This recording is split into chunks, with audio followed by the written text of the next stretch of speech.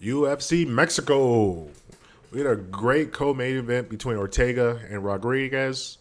Wonderful display of heart, and Ortega's a dog. T City is still here, still fighting, still playing. I got a couple things that I picked up off of this, and the first one is no matter all that flash shit, like this is from like a martial artist perspective. Flashiness does nothing against boxing and grappling. If you can box and you can grapple, you're good to go in MMA. See, Yair had all this great flash, and he was hurting. He was digging. He was visually mixing up shots. He had Ortega down pretty bad. But Ortega's he's a grinder. So he's like, okay, I just gotta stay in the face. Like he can't really pick me apart like that if I'm still moving in on him. And then for some reason, Rodriguez had some bright idea to try to grapple a little bit. I saw him that he tried a judo flip or a hip toss. He went down to the ground with him. I'm like, why are you staying on the ground with him? Dude, force that man to fight. Like, Ortega's getting off his back. He's rangy. I didn't realize the size differential. Like, when I was watching, like, the grappling exchange, it looked like a giant, like, tarantula on a grasshopper.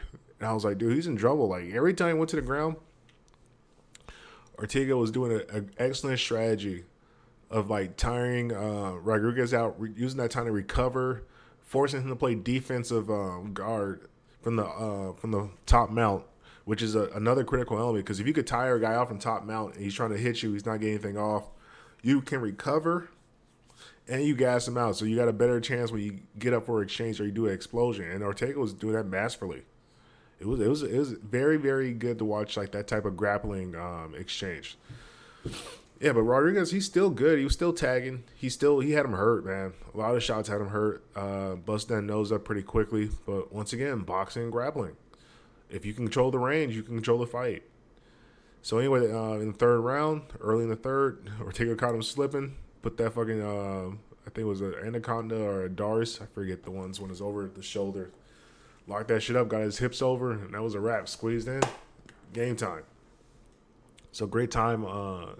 Great heart, great ability by Ortega. So let's get to the fun part, like the storylines, the things that really develop. So now we got a situation where T City can actually make a strong push to get that championship fight.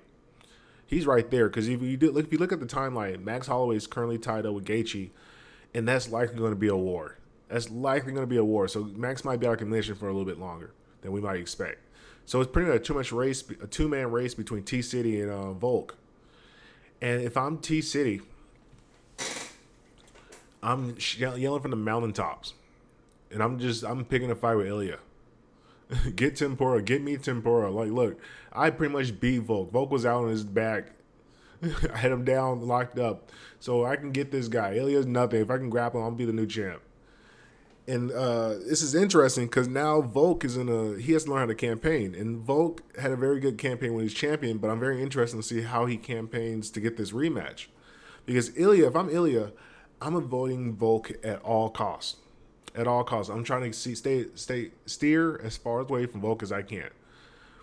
Because Volk, during that fight, was actually getting to Tempura pretty well. Like, it wasn't like it was a one-sided beating. He just got caught on the fence, took a shot, and there was just a hand exchange. And if you get caught on the chin with a hand exchange, bro, it doesn't matter like how well you won the fight. You're going to sleep. And he rolled into it. So it's like, out. So Ilya's like, okay, I was kind of taking a little bit of damage. Volk is going to come back with a vengeance. Let me go get T City. He's a more beatable opponent, and he's going to sell a little bit better than Volk. And for doing this, Spain doesn't matter. I'm the draw anyway. So it's not like Volk is bringing an audience to Spain.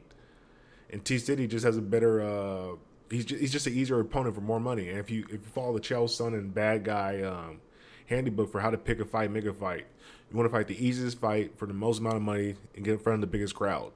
And T City definitely fits that description. So if I'm Ilya, I'm steering my own career, and I'm saying T City, we need fresh contenders. We don't want to see Volk. I already dusted him. I'm just saying that's the storyline I'm laying out. But this shit about fighting Connor, are you fucking retarded? Fighting Sugar Sean, like what? Why are we unifying the? Why is he coming up to fight you? You have one fight, and it's not to say that you can't go double champ or it's not like defending as a champ. It's just there's a bunch of guys that can go run the featherweight. And Sean still got some guys to work with. He got Marab. So this idea of him trying to go up to fight Connor, like, why would Connor really fight you? It makes no logic. So if I'm Ilya, I'm calling out T City. I'm trying to get that Spain date locked up, and I need those pay-per-view points. Get paid, brother. Get paid. But anyway, man, yeah. I didn't really watch the flyweight fight. Didn't give a shit too much. Don't know any of those guys. I apologize. The flyweight's terribly boring. Terribly boring. One guy plays Pokemon all day. Another guy called a nigga a motherfucker, and I don't even know who the champion is. I do remember the guy with Figueroa with the little God of War fucking zigzag in his hair and the white hair and the red. But outside of that, I know nobody in the flyweight. But anyway, thank you guys for listening. Appreciate it. Out.